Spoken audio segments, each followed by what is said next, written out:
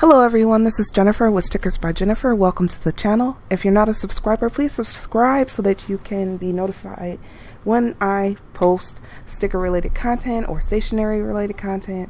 You can also click the bell notification so you can be notified when I do post. And then also please like the video so I can bounce up in the algorithm. Today I have a template for you and it is long overdue. I have gotten asked about this template so many times that kind of drove me a little crazy. It is the Hobonichi Cousin Weekly. So this is just like a basic standard kit. It's got some of everything in there. Date headers, date dots, some headers, some full boxes, some labels, washi, what else? It has some, what do you call those, habit trackers, and like some half boxes, or should I say quarter boxes? I'm not sure. Okay, so I do not own a Hobonichi Cousin. So I pulled these numbers by doing like a very large amount of research, and what I saw consistently through my research were these numbers that I'm using. So when I'm using Photoshop, I am building out my kits with measurements, and I want to go over those measurements with you before I do this design. So the full boxes are 1.3 inches in width by 1.32 inches in height. The header, the date headers are 1.2 inches by 0.3 inches. The date dots are 0.27. The what are these things? These are labels. These labels are the same, 1.3 by 0.43. My headers are 1.3 by 0.27. Labels are the same. This label, it should be the same, 1.43. You know what? You got to go into the shapes with this because of the way I built it. Okay, and it's in pixels, so forget it. But it is it is the same as these 1.43, 1.3 by 0.43. That's what those are. And then the, oh boy, okay, I believe I have these the same as this, which is the same, 1.3 by 0.43. My, I don't know if you want to call these half boxes or quarter boxes. These are 1.3 by 0.64. And then we have the washi, 3.94 by 0.59. This one is 3.94 by 0.28. And then I have the bigger sizes, which is 5.24 by 0.6. And then another 5.24 by 0.28. And then you have this one, 3.94 by 0.28.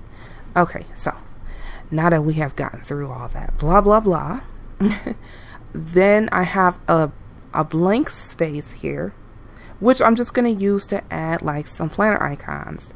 And so we're going to go leave here, and then we're going to go into, I need to close out some of this stuff. We're going to leave that, we're going to leave here, and we're going to go into yes, here's where I did my resizing. I built this out myself. Yeah, 1.3 by 0.43. Alright, so now we're going to leave here. We're done going over this part. And we're going to start talking about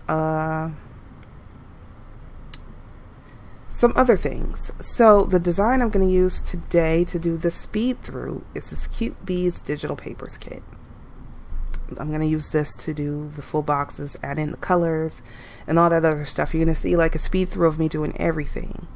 And these are the planner icons I'm going to use to make my own icons for the blank space here. And then I wanted to talk to you about something else, which is very important.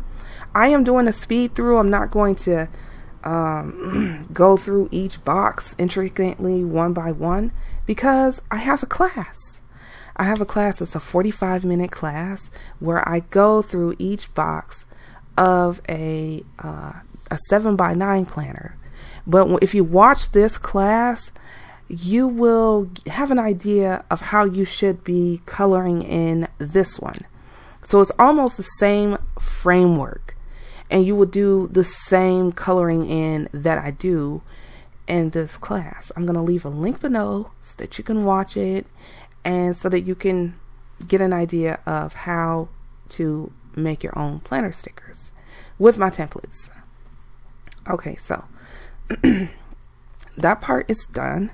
There's a couple of other things that I need to bring out. The fonts, I used Babus, the Babus new font. You can get that off Google Fonts. This is the Gen Plans font. I bought that off Etsy. And then this is the skinny flower font, the numbers. You can change those.